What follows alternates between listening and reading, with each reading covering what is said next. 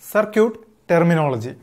Here we have a circuit with two voltage sources and four resistors connected together.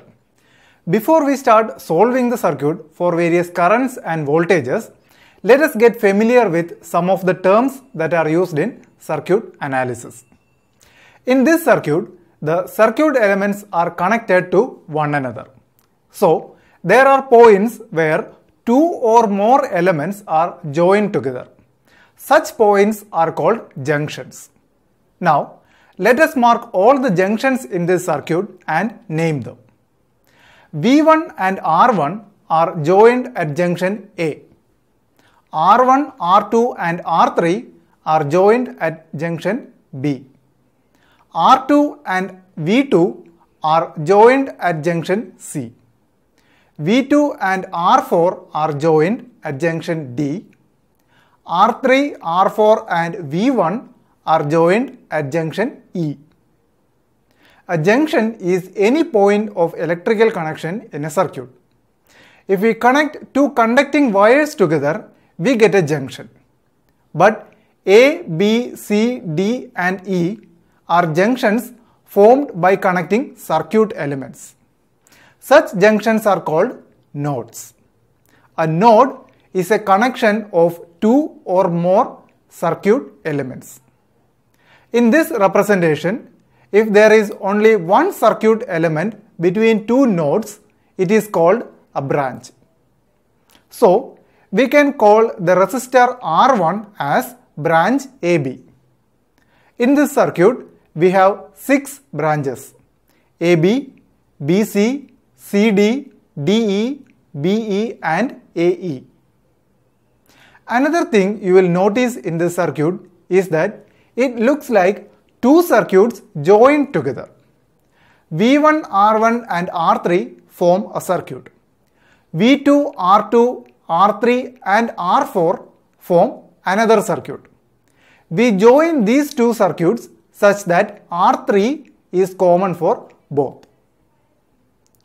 Thus, we can identify two closed paths in this circuit. The first one is formed by nodes A, B and E. Any closed path in a circuit is called a loop. So, we mark the loop A, B, E, A as loop 1. The second loop is B, C, D, E, B. We mark it as loop 2. What about A, B, C, D, E, A? Is it a loop? Yes. But this loop contains two other loops inside it, loop 1 and loop 2. So, we introduce a new term called mesh. A mesh is a closed loop that does not have any other loop inside it. That means loops A, B, E, A and B, C, D, E, B are meshes, but A, B, C, D, E, A is just a loop, not a mesh. There is no preferred direction for loops and meshes.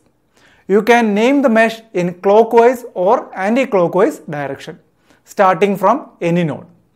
The mesh BCDEB can also be named as DCBED. The only thing to remember is to include all nodes in the right order and to end the mesh with the starting node.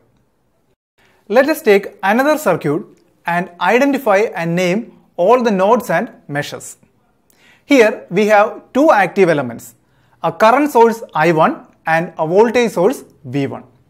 Also, there are 4 resistors R1, R2, R3 and R4. There are a total of 6 elements in this circuit. That means there are 6 branches. To identify the nodes, let us put a dot where 2 or more elements are connected. I1, R2 and R4 are connected together at point A. I1, R1 and R3 are connected together at point B. R1 and R3 are connected together at point C.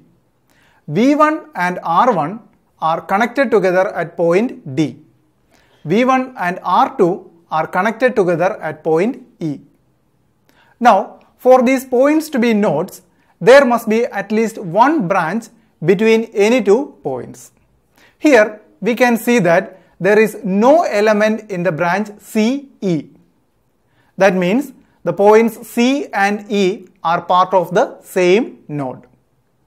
Point E is not a node, but it is a point where two or more elements are joined together. So it is just a junction. So we can modify the naming scheme to represent only the nodes. Now we can define four nodes. Node A where I1, R2 and R4 are joined. Node B where I1, R1 and R3 are joined. Node C where V1, R2, R3 and R4 are joined. And finally node D where V1 and R1 are joined. Now if we check, there is at least one circuit element in each branch. We have identified all the nodes. Let us find and name the various loops in this circuit. Just by looking at the circuit, we can identify three meshes.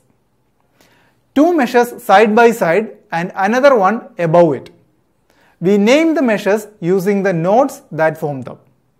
Mesh 1 is mesh ABDCA. Mesh 2 is mesh BCDB. Mesh 3 is mesh ABCA.